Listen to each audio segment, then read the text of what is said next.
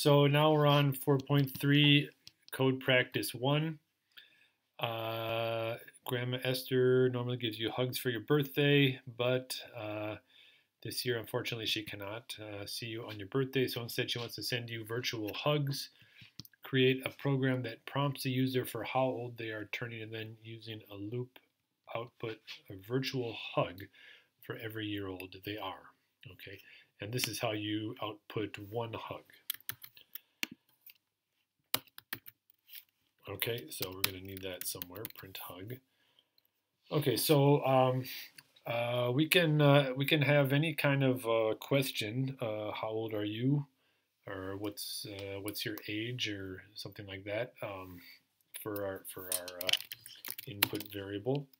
Let's make it an integer. Input. How old are you? Okay. Now we want one of those while loops. Well, okay. Before that, we need maybe another variable, like a count variable. Okay, so we'll start it with 0, and so while c is less than or equal to the age. Okay, whatever the age variable is in, print hug. Okay, so and then you gotta make c bigger each time. So c equals c plus 1. Okay, let's try it. Okay, so it's going to ask me how old are you. I am 43. Ooh, it's a lot of hugs. Okay, it's kind of hard to count all those hugs. So I'm going to try it again with a lower number. How old are you? Say I'm 1. Oh, that's too many hugs. Because if I'm 1, I should only get 1 hug. Run the code again. What if I'm 5? 1, 2, 3, 4, 5, 6. Okay, I'm getting too many hugs. Well, maybe I can fix that by changing what I start the variable with. Let's see if c equals 1.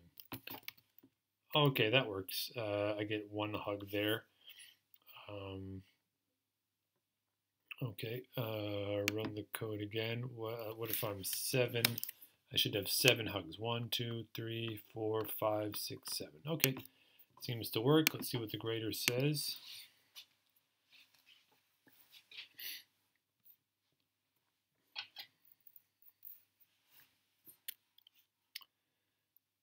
Okay, the grader likes it. I'll just take a picture there, and we're good to go. Okay, now next one, another coding practice question here. Okay, so write a program that uses a while loop to calculate and print the multiples of 3 from 3 to 21.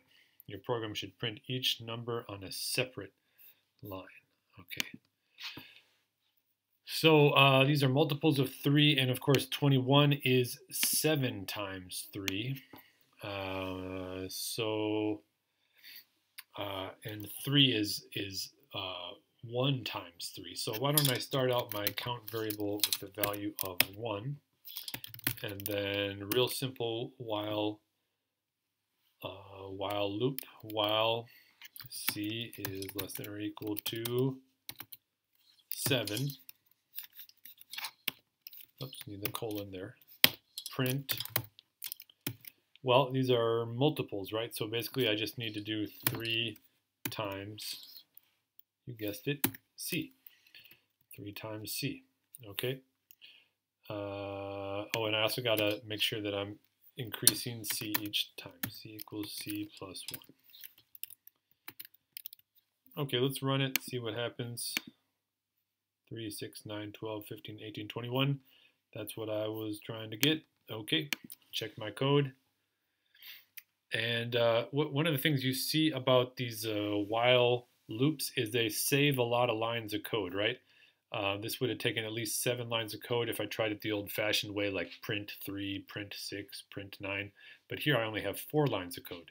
And saving lines, conserving lines, turns out to be pretty important for computer programming. So it's good to have just a few lines of code that can do more complicated things.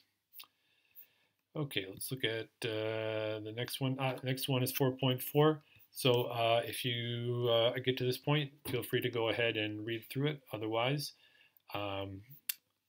you can try something different. Thanks, everybody. See you soon on the Google Meet.